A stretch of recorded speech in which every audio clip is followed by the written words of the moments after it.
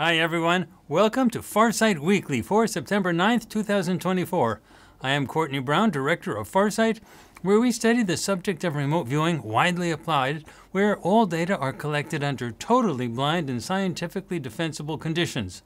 So let's dive in. A lot can happen in a week.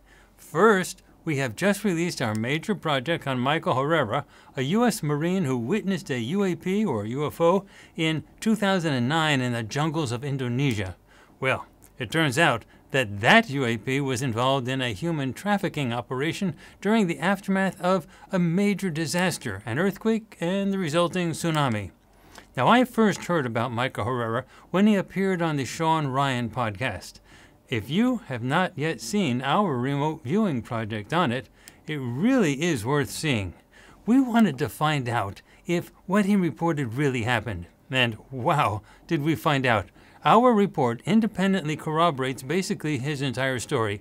Plus, we found out more, much more. So if you really want to understand some of what is really going on behind the scenes, stuff you never get on the mainstream news, watch that report. It is out now on FarsightPrime.com. Michael Herrera's Jungle Encounter. Also, our next Earth Mysteries project is sure to be a crowd favorite. It will be out in about a week, and the topic of that great project is the Moai of Easter Island, an island of eastern Polynesia. You heard right. The Moai of Easter Island are these huge rock statues. They are all over the place. They were quarried from volcanic rock and then moved into all sorts of locations. Some of them weigh over 80 tons, and no one knows how they were constructed or transported to all of their various locations around the island. But at Farsight, we now know how it was all done, and you are also going to know in about a week, in the middle of September. Hold on tight. It is amazing, and as I said, this will certainly be a crowd favorite. The Moai of Easter Island, only on FarsightPrime.com. We also have big news regarding our Deep News project. As you know, we have published major investigations on efforts that both the Russian and Chinese governments have been making to influence the U.S. elections. Now, most people think that their efforts focus on hacking into the voting machines and other computer hacking stuff. But in our Deep News project, we found out that their major efforts were much more sophisticated, and they targeted lower-level political activity as well, using people who were carefully placed within campaigns and government, such as campaigns for governors. Well, the big news this past week is that the U.S. Justice Department announced arrests on exactly that. First, there was the arrest of Linda Sun, former aide to New York Governor Kathy Hochul. According to the charges, Linda Sun was working for the government of China to advance China's interests in New York state policies. And this even included efforts to interfere with the governor's ability to meet with officials from Taiwan. It was a major story this past week. Then, on the Russian side, the Department of Justice alleged that a Russian-funded media company was set up to send money to various political commentators so that they would dish out information and content that Russia favored. Now, the report seemed to suggest that the information that they were supporting favored Donald Trump. However, to give you an idea of how closely the Kremlin listens to what is happening in the U.S. presidential election, immediately after this report was issued by the Department of Justice, Vladimir Putin stated that he favored Kamala Harris to win the presidency. Undoubtedly, this was an effort to counter the narrative that Russia was favoring Donald Trump.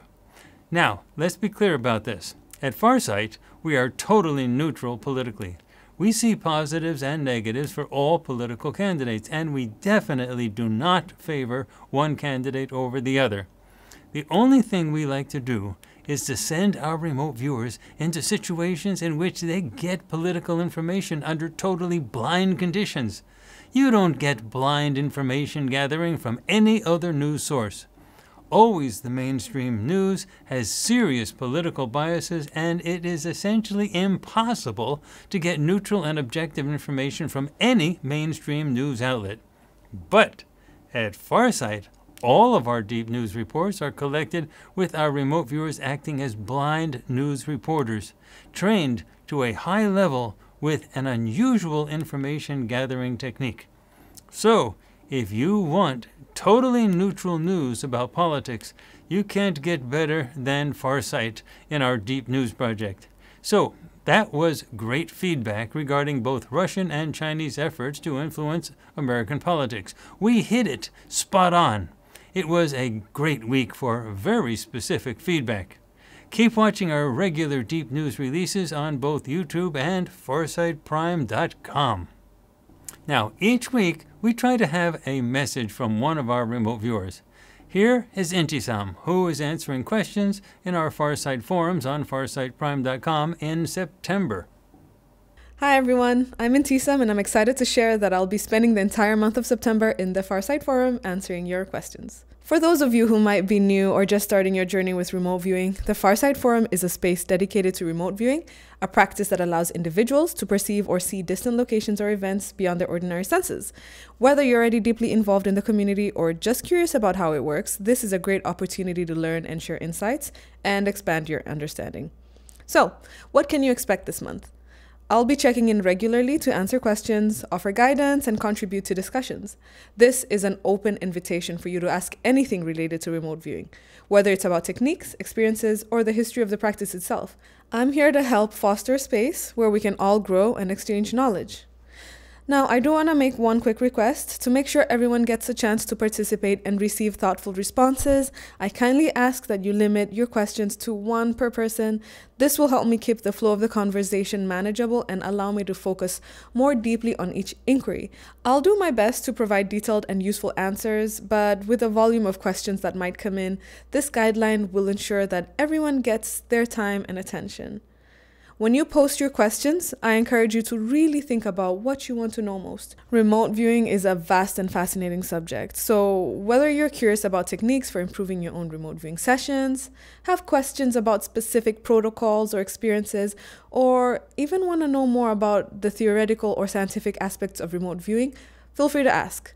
Remember that this forum is a space for all kinds of remote viewing discussions, so the more your question can dive into that topic, the better our conversation will be. Throughout September, I plan to offer responses that can spark further discussion and exploration.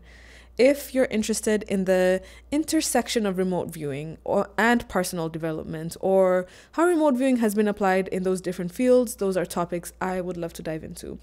You might be wondering how remote viewing can help expand your awareness, improve intuitive skills, or even provide practical insights into real-world situations. These are just some of the areas we can explore together. So, let's talk about the kind of questions that are ideal for this space. Since the forum focuses on remote viewing, it's best to keep your questions centered on that. Whether you're looking for help troubleshooting a session or you want to know more about what's possible with remote viewing, I'm open to a range of inquiries, but they should always tie back to the core focus of remote viewing. This keeps our discussions relevant, focused, and valuable for the whole community. Here are a few examples of the type of questions that would be great to explore. So, what are some tips for maintaining focus during a remote viewing session? How can I better interpret the impressions I get during a remote viewing session? What role does intention play in the remote viewing accuracy?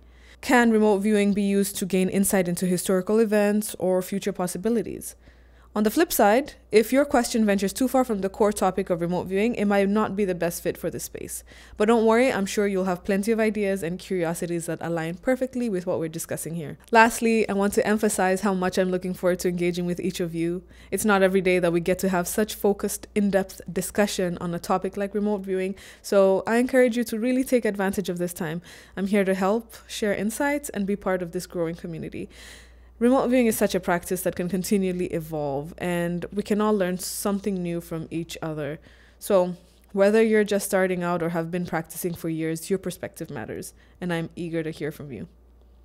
To wrap things up, I hope that this month will be an enriching and educational experience for everyone. Thank you in advance for your thoughtful questions, for participating, and for helping to make this community thrive. Let's make September a month of discovery and deeper understanding. I'll see you in the forums, and I can't wait to begin this journey with all of you.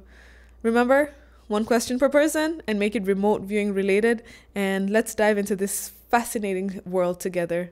See you there. And for other news, we just released a new SQL Plus forecast for 3 cryptocurrencies where we focus on adoption. Our SQL Plus project has been really interesting because we have been using remote viewing to gain insight into cryptocurrencies that appear to survive and thrive into the future. And a general result seems to be that those currencies that support specific activities in targeted social and business areas do the best. The cryptocurrencies that seem weakest seem to be those currencies that are simply currencies, in the way that Bitcoin and Ethereum are general use currencies. There does not seem to be much of a reason to have an increasing number of general use cryptocurrencies.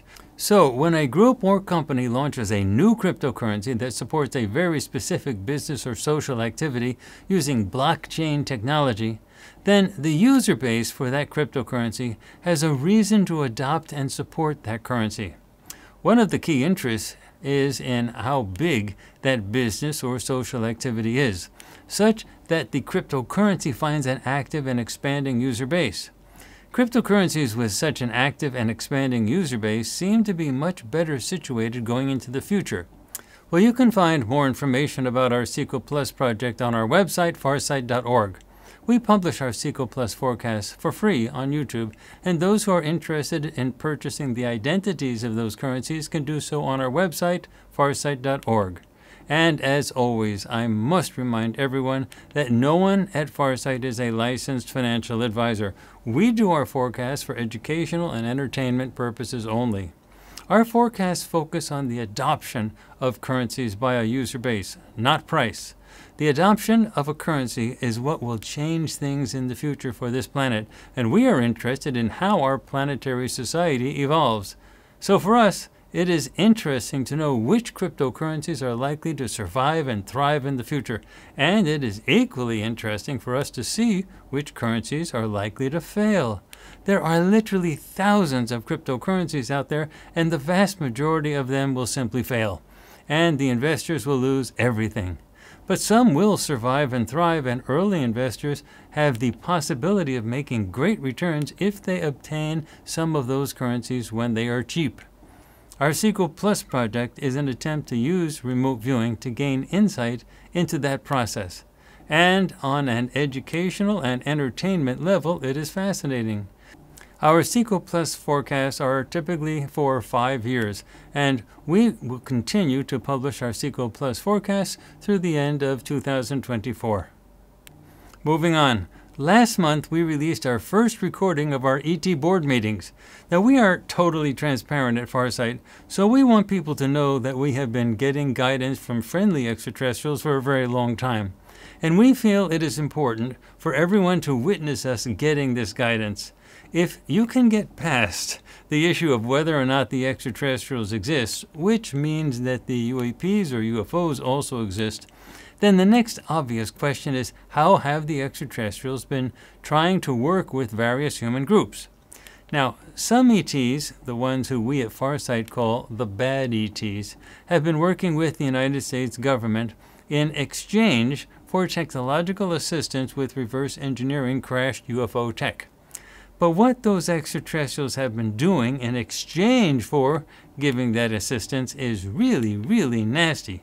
The ETs who we work with are called the good ETs, and they are trying to free this planet by ending censorship and secrecy entirely. If you know the truth, you will be free. So you can watch our monthly ET board meetings to see what the good ETs are doing to help accomplish this. Each month, right here on FarsightPrime.com. Now, please understand that there are limits to what we can publish on YouTube, especially in the current highly polarized and cancel culture environment that we live in today. So watch our ET board meetings on FarsightPrime.com. Now remember that we are now offering captions in multiple languages for many of our videos on FarsightPrime.com. We are also adding captions to older videos as quickly as we can. Please be patient as we seek to catch up. So English is not a limitation on FarsightPrime.com. It is only because of advances in AI technology that we are able to offer such captions in multiple languages, so we are grateful for that. Remember also that we have a huge instructional and educational effort here at Farsight. We have people teaching our version of remote viewing, and we offer lots of instructional videos on FarsightPrime.com, plus printed materials and other resources on Farsight.org. We are also listing our Farsight certified instructors who are teaching these classes, and the list will grow as more people obtain certification. The Farsight instructors are doing this on their own. Farsight does not get any financial benefit from their activities. So start by going to our website, farsight.org, and near the top of the navigation bar on the left, you will see a link for remote viewing courses. Farsight is totally transparent. Farsight is first class from top to bottom. So when you follow our stuff, you are engaging with the best. To keep up with what we do at Farsight, start by subscribing to our YouTube channel, and remember to click on the notifications bell that appears after you subscribe. That is the only way YouTube will notify you of the new events, especially our live stream events. Just subscribing doesn't do anything. The notifications bell is the important part. But that only notifies you of things that we release on YouTube.